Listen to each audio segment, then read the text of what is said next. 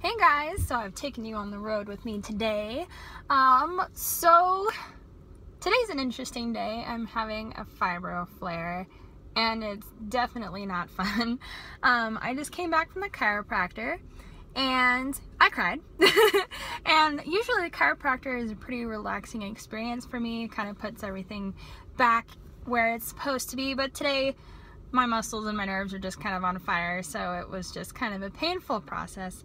But I thought that since I'm in the middle of one, that I could start to kind of look at what I do during one to kind of help out you guys and maybe see if my coping techniques can help you in some way. So today, I came home after my chiropractor appointment. I talked to my sister and gave her a hug, and I've always thought that hugs are a fairly magical thing and that they always make me feel a lot better. So gave her a big hug and then took her to work, and so now I'm at the gas station to go and get my fluids and salt for my NCS, but I couldn't find a song I wanted to listen to, and I finally found a song that for me is kind of like a feel-good song and really just pumps me up and makes me feel like I can do anything. And I thought that that was important because I think that especially on your fibro days, or even when you're having a bad NCS day, that you need to have kind of like a mantra, a theme song going, I can do this. So I thought that I'd just kind of share that with you. So if throughout the day I think of something that I think you guys should be in the know about, I'll let you know. So just trying something different today.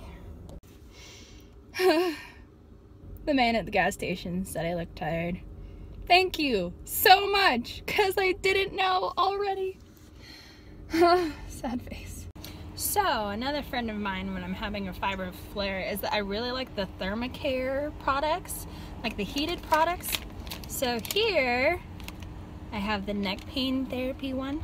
I also have back pain, and I've also used their lidocaine ones, which are really nice. I usually don't keep them on the entire time because at some point they do get too hot for me, but they do kind of tone down the pain level. So a lot of times when I'm in class and I'm just dying because I'm sitting for too long, I'll stick the heated pads or like the lidocaine patches, and it really helps kind of be able to tolerate the whole day. So that's another trick that I've noticed I do. Okay, I now have it on, and it is already pretty dang warm, so I don't know how long I'll be able to keep it on. And I have salted my drinks. I like Arizona teas. They're probably not very good for you, but whatever, everyone's got their thing. Anyways, but I have it just in a reusable cup. Just because I get really tired of having trash in my car. And then I use this, which is kind of a neat invention. It's beer salt, it's lime beer salt, and it's just salt that tastes like lime. And so it's really travel size. You can stick it in your purse, you can stick it in your car, you can stick one in your car and in your purse. But I just stick them in whatever drinks I'm drinking. And it's a lot more tolerable for me because I'm not a humongous fan of salt, so I don't like to salt the heck out of my food. So that's kind of how I do things. So now that I have my fluids and I have my heat, next is going to be going to school to study. A beautiful calm driving.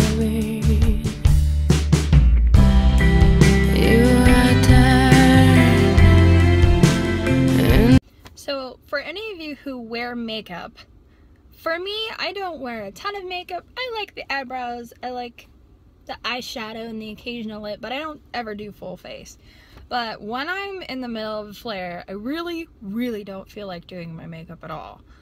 And the more makeup you have on, the more makeup you have to take off at the end of the day when you probably don't have spoons to do that. So then you sleep in your makeup and then your face breaks out and then you're like, huh. Anyways, but usually with a fibro flare, I'll put a little bit of makeup on so I don't look so dead. So after my nice gas station man's comment, I put my eyebrows on, or I just filled them in because they're sparse. which isn't bad at all, but it does tend to make me look a little bit more pale. And because I have hypothyroidism, the edges can get a little thin if my thyroid levels aren't quite right. And then I'll do mascara so my eyes look a little bit more awake, and then a little bit of a tinted lip balm, just so I don't look so pale, and it brings a little bit of color to your face. So now that we are at the school, it is time to make the trek to the library. This is the view from my beautiful campus. As you can see, we are on top of a mountain, which is, I think, a pretty cool place to be. So a Fibro tip is that if you're going to school and you have a lot of books and it's heavy, I myself am a shoulder bag lady. I absolutely love them. However, it makes it to where the weight is unevenly distributed. So half of your body is overcompensating because there's a lot of weight on one side and not the other. And that can cause more fibro pain, more muscle pain, more nerve pain. So if you're going to school, I suggest making sure you have an honest-to-God backpack, or better yet, if you're into them, get one of the rolly backpacks. Another thing is that if you have classes that have a lot of books and a lot of weight, think about maybe getting, 2-3 backpacks. One backpack for each class. For me, I had 2 heavy science courses that had heavy books. I had to bring my computer in, and it was just a lot of weight. So what I did was I had one backpack for one class and one backpack for the other class, and it really saved my back. And so if that's an option for you, I definitely suggest it. Something else that I've noticed is that my back tends to hurt a lot, especially when I wear my backpack. And so I recently bought a new one, but this time I decided I'd get one of the ones, I don't know if you can see it, one of the ones with the waist belt. And I have found that it really kind of helps distribute the weight, so it's not all on my shoulders and a lot of the weight's on my hips. And I have found that my pain level has actually gone way down since I started using this backpack. So I thought that it might be good to tell you, just in case you're a student. So yeah, I'm really excited because I actually had energy to put makeup on today, so go me.